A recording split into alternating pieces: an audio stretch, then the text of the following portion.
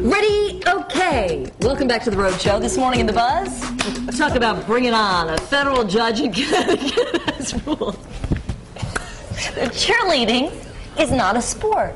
It all stems from a lawsuit filed by members of the volleyball team at Quinnipiac University. Don't stop, please.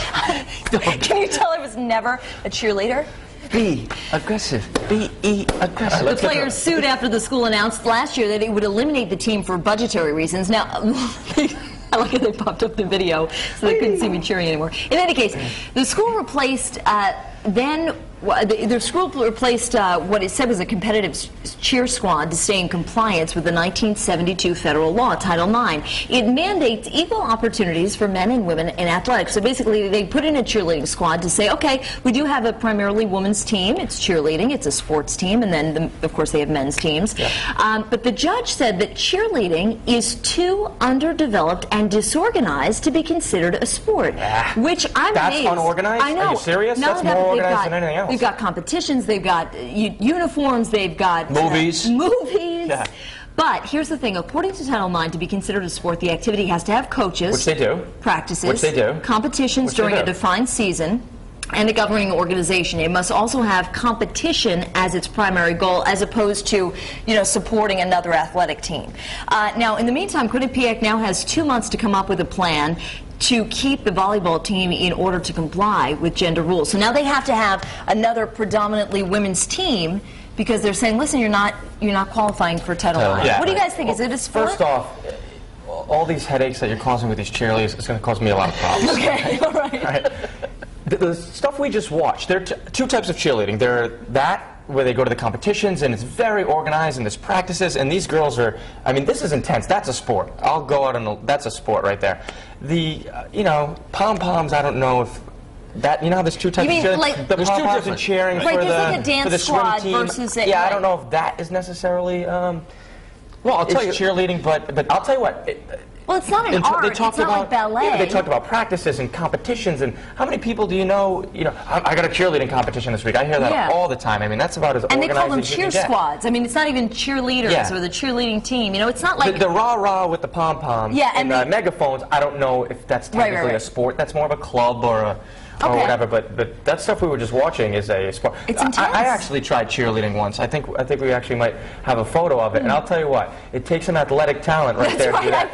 That's an athlete on the top of that pyramid. I feel bad for those girls. If that's not a sport, I don't know what is, because that's athleticism right there. Look at that guy. At its finest. Look at the nerve. What do you think? You're the sports guy. Look at the nervousness up there. Lock the knees, kid. Lock the knees. Well, I mean, it goes into the argument too that I hear all the time when I used to be a sportscaster as well.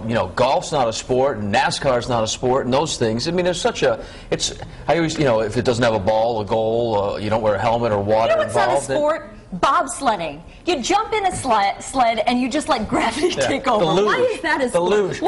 Ooh, he pointed his toes. What back to the cheerleaders. Seriously though, back to the cheerleaders though. Like the college cheerleaders, if you go to a college basketball game or a football game, you see the cheerleaders on the sidelines and the girls getting thrown around and the guys with the big muscles, they're all on scholarship. At a major Division I college schools. And that's for cheerleading. And that's so, I went into this morning thinking that it wasn't a sport because it didn't have a ball, a goal, water, a helmet, or it's not in the Olympics. Right. But I think there's a cheerleading that this is part of a sport like we saw in the video, but it's on ESPN. Well, and here's the here's the other thing that I do hope what this will do. If this means that more women can be athletes because there will be more women's teams at colleges, then I'm all for it. Get involved. I think if you get the kids involved, that's the main thing. Can you do me a favor? As we toss it over to Courtney, can you just do a few more cheers? Yes, I will. Ready? Who's that Spartan having my baby? It's Courtney. It's Courtney. Who's that Spartan having my baby? It's Courtney. It's Courtney. I didn't think this would turn into such a fun segment. Who knew? Feels like Friday. We have lots of cheerleading supporters here on the live blog and a few more on Facebook, but there are some who do not consider it a sport. So we will start on foxprovidence.com first. And Jean says, I think the judge's ruling is moot. Have you ever seen a cheerleading competition? Amazing athletes, amazing acrobatics. And Ja Rule says cheerleading is a sport. Bowling isn't, yet there are bowling teams in high school. Here's the poll we're asking today right underneath the live blog. Do you think cheerleading should be considered a real sport? A, yes, cheerleaders are serious athletes. B, no, cheering is just sideline fun. Or C, only if cheerleaders are competing.